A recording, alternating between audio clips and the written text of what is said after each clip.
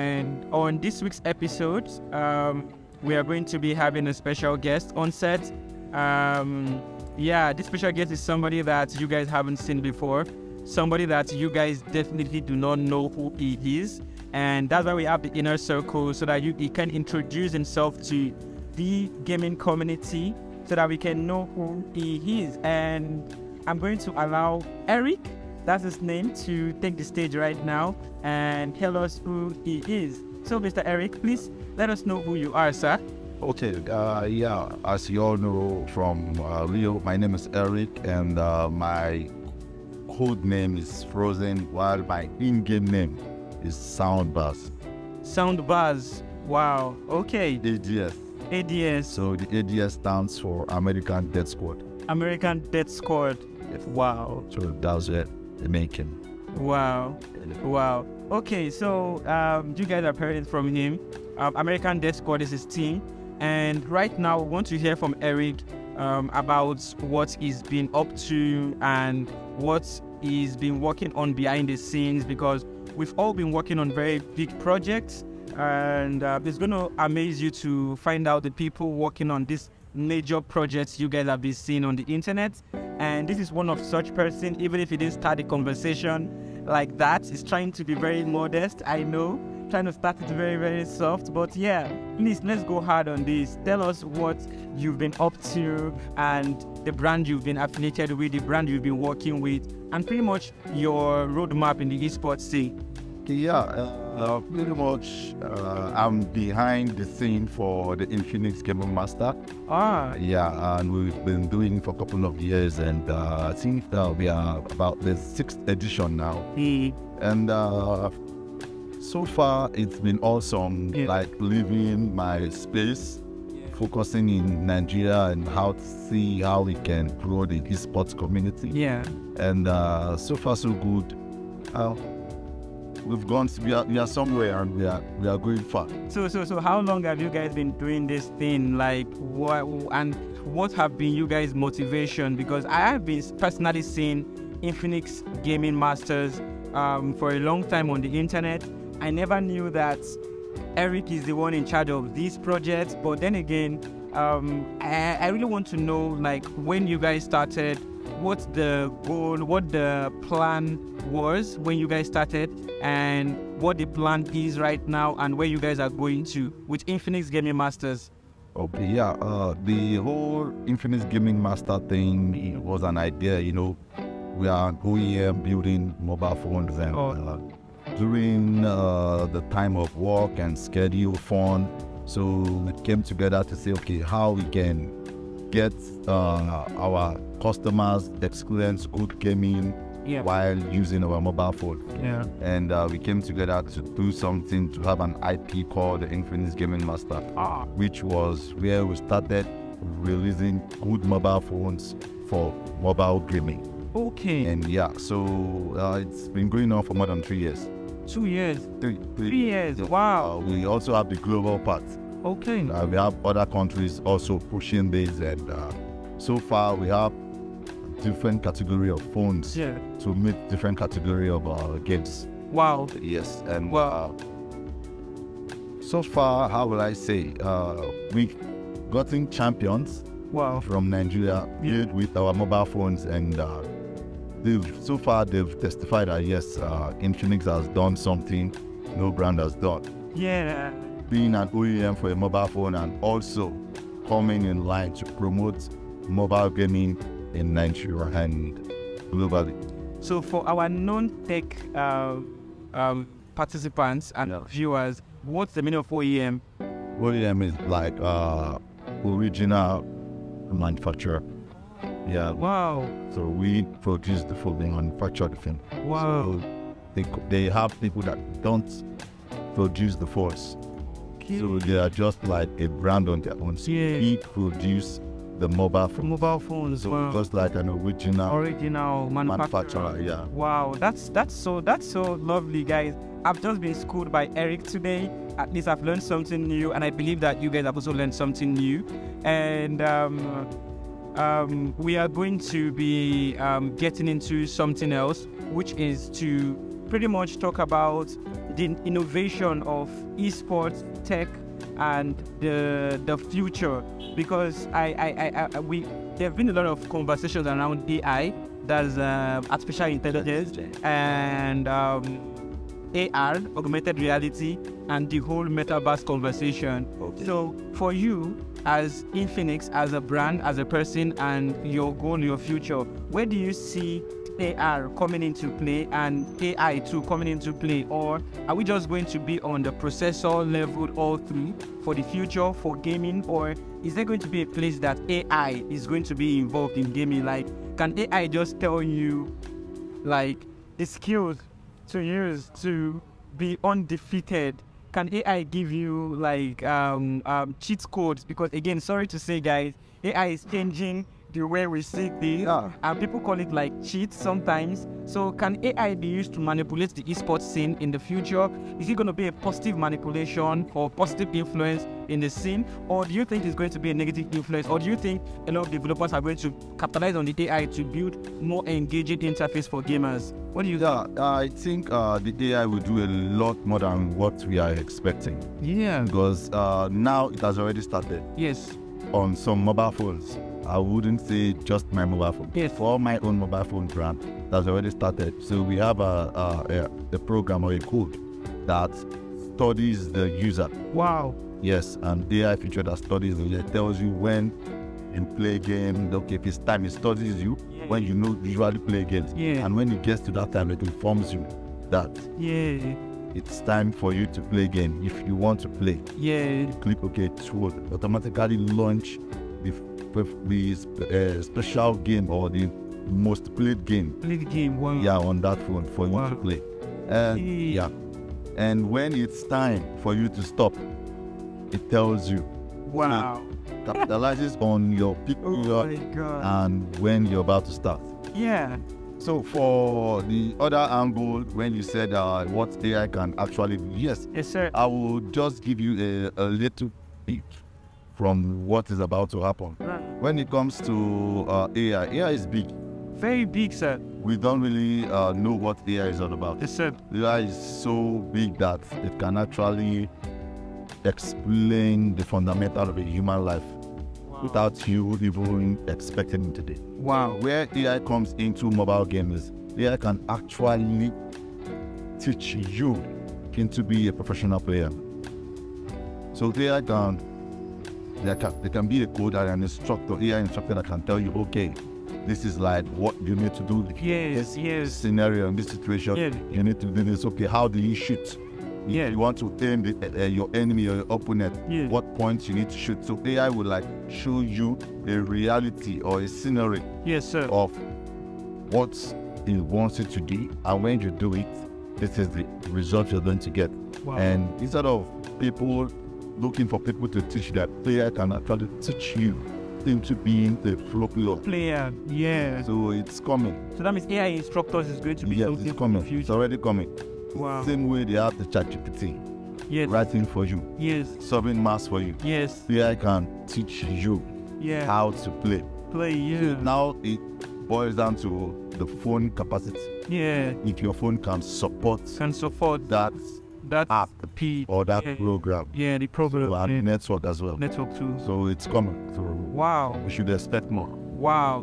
Wow. Like, I'm so amazed, guys. I'm so amazed.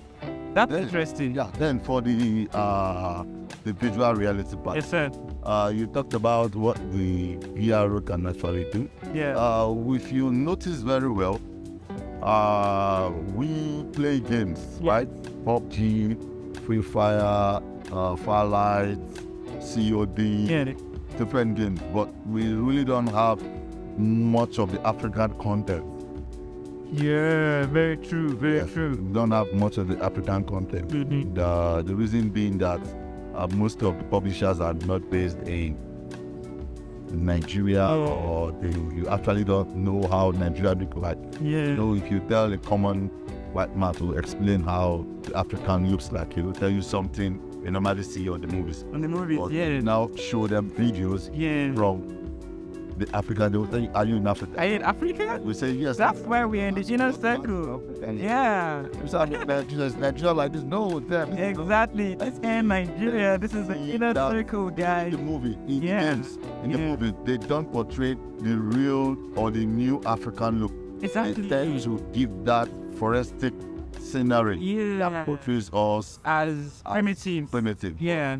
The VR is coming, where you play games and you feel yourself in your community. Wow. Yes. That's gonna be so. What the plan is doing in the future is building that augmented reality in your community. Maybe you're playing like a COD, and you get to find out that the map you're playing, your street, is on the map. Is on the map. Wow. And your area location, Keja, is on the map. Yeah. And being that we are Africans, and you know Keja probably left. Very well. Maybe. Yeah. I would have to Keja on that bridge. I'll be waiting for you. Waiting for you to go. From far, I don't know. If you don't want to take the route of Keja, you want to take maybe Shogule. Yeah. I'll go to Shogule. Exactly. I'll wait for it. So it's something we are expecting, something beautiful, something unimaginable. And when it comes, it's going to blow the world, because the African culture has a different scenery. We have the forestic scene, we have the urban and the rural scene. Yeah. So it's going to be like a collective mixture of reality, whereby people would adapt to different things, and you get to love one part and another part. Let me go to this forestic scene. Maybe you go to the east, where they have much of a bigger landmass, and you come to Lagos, you have the water scene, you have the beach, and so you should expect more from the visual reality. So do you think that AI is going to be a problem whatsoever? Because some people like Elon Musk is saying that AI should be regulated, it should be restricted, and that is posing existential risk to humans and human learning process, because now people are able to solve maths, like you mentioned earlier. People are able to solve physics questions, write a full code. ChatGPT 4 right now, I think, is able to compose full script for movies down to 1 hour, 2 hours, content writers, and also down to helping you to create images. So I see, like, even within the designing space, there is a code that I think is ChatGPT. There's a plugin that you can connect to your Adobe After Effects that you can use command to create to render images. So you want to create a black image with a a black background and a red star image there. Just put the code. Please create a red background and a black background with a red star image on it, and ChatGPT will automatically write that code on the program and give it that same thing, because this is something that people need to go learn. People need to attend different courses, but now AI is just making it easy. So you are beating a lot of people's job just to, work with this AI. So AI is, I don't know, because people like Elon Musk and some other tech gurus are saying that AI needs to be regulated, it needs to be restricted, it's posing an existential risk. So what would you say to that? Do you think it's posing an existential risk, or do you think it's good that the internet and machine learning is now decentralized and open, and it's not just available for the big tech companies? Okay. For this part, I would go on 2 points. 2 points. The negative side and the positive side. Yes, sir. So I will start with the negative side first. Then I'll go to the positive side. Yeah, for the negative side, I would say why we're stating they should regulate. I don't know if you watch the movie Iron Man. Is it iRobot? iRobot, yes, sir. Will Smith. Yeah, Will Smith. Yeah. If you check very well, the robots were well organized, they were intelligent, and they were acting accordingly, according to program. Yes.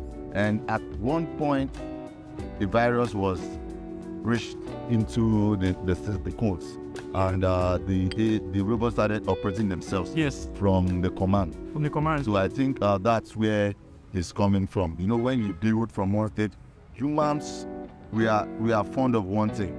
We are too inquisitive, and we always want to know, and we want to know and we want to do more. If you give somebody A, he wants B, and he wants C, Oliver Twist, we are never satisfied.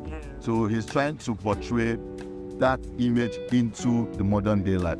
So what we are seeing on the Iron Man is something. iRobot. I'm sorry, iRobot. Even in Iron Man, it happens. It's something that won't happen if it's not controlled. You have hackers everywhere, and you can write a code or write a program, and whenever you want, the hacker can just come in and override and write this whole program and change the command, and that object can harm it. Yes, one other risk that one other thing that I also noticed is the fact that AI is obviously machine learning, so it's definitely going to be smarter than humans, just like Elon Musk mentioned, and this is just for obvious reasons. Because why? All humans are beginning to ask ChatGPT all the questions in this world. Help me write this. So ChatGPT is beginning to understand all our problems in every single region. So it's able to save those data to a central processing unit and store that. And the scariest thing is that if I have my phone here and you have your phone over there and my phone doesn't have power, ChatGPT or AI is still living on your device. So if your phone goes off right now, it's living on the next person's device.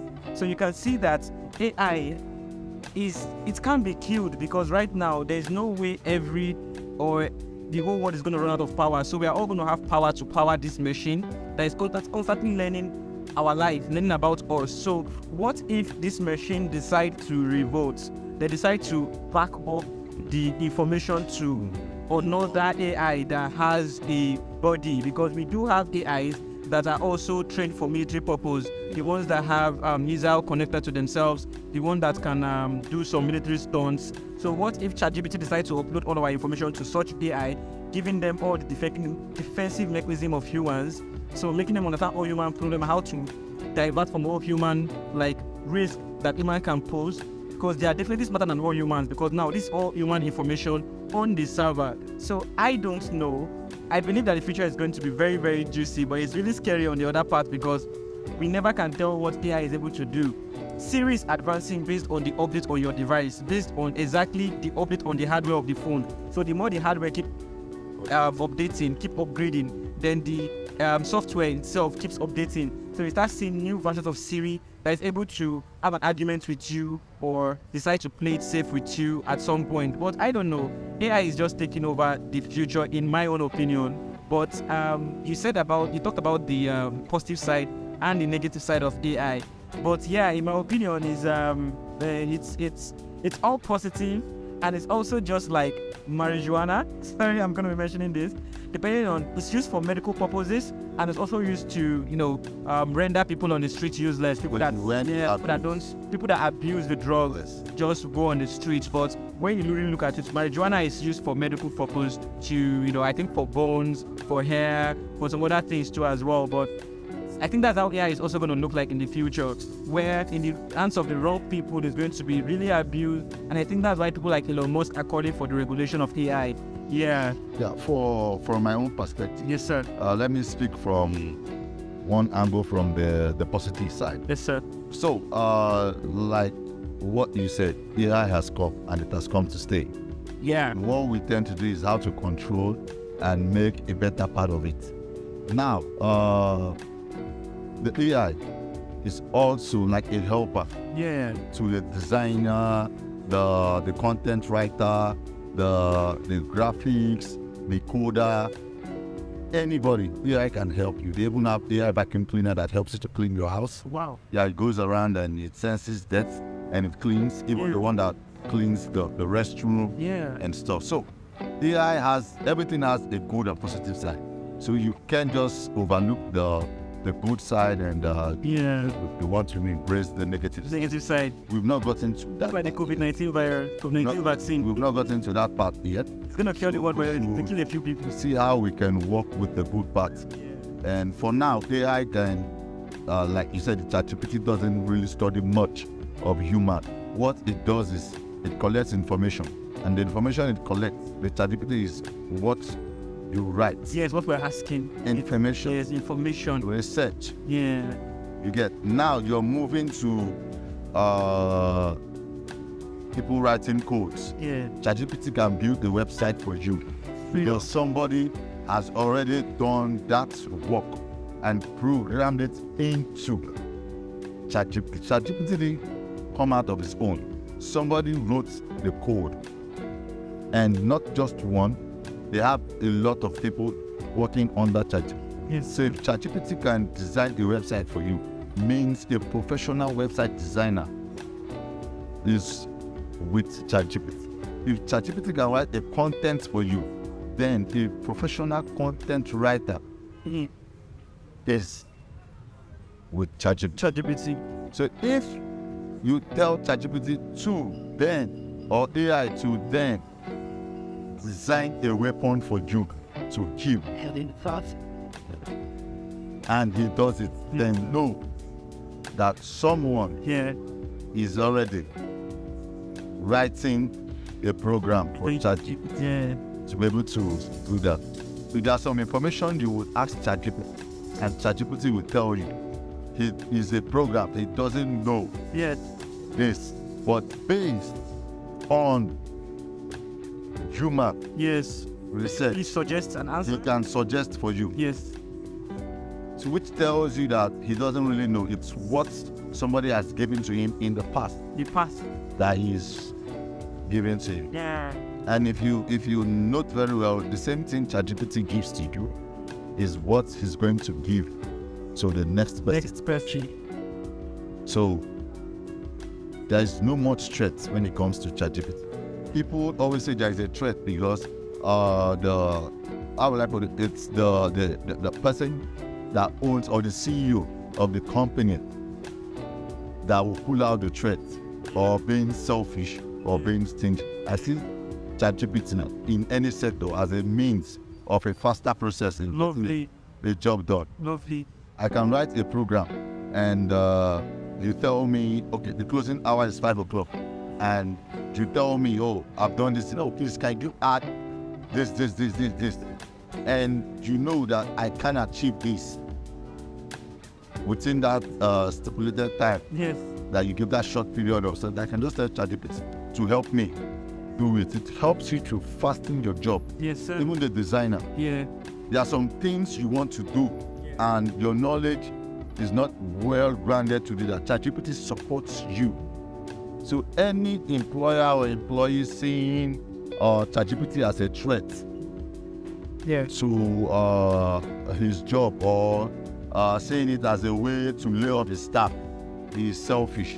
Because even if you lay off your staff, right? Yes, sir. You also need somebody to manage the ChatGPT. Yeah. You can't do all at once. Okay, so I hear you. So I think what you're saying in essence is that humans need to find a way to collaborate with AI and be more effective, and to be a more effective creature too as well.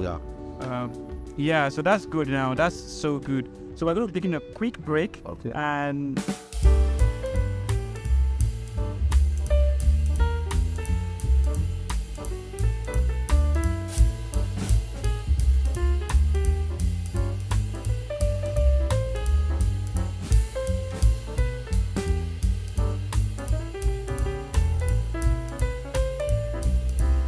welcome back, everybody. So I'm still here with Eric and from Infinix, and so Eric, please, I would like to ask what Infinix plans for the year 2023 is.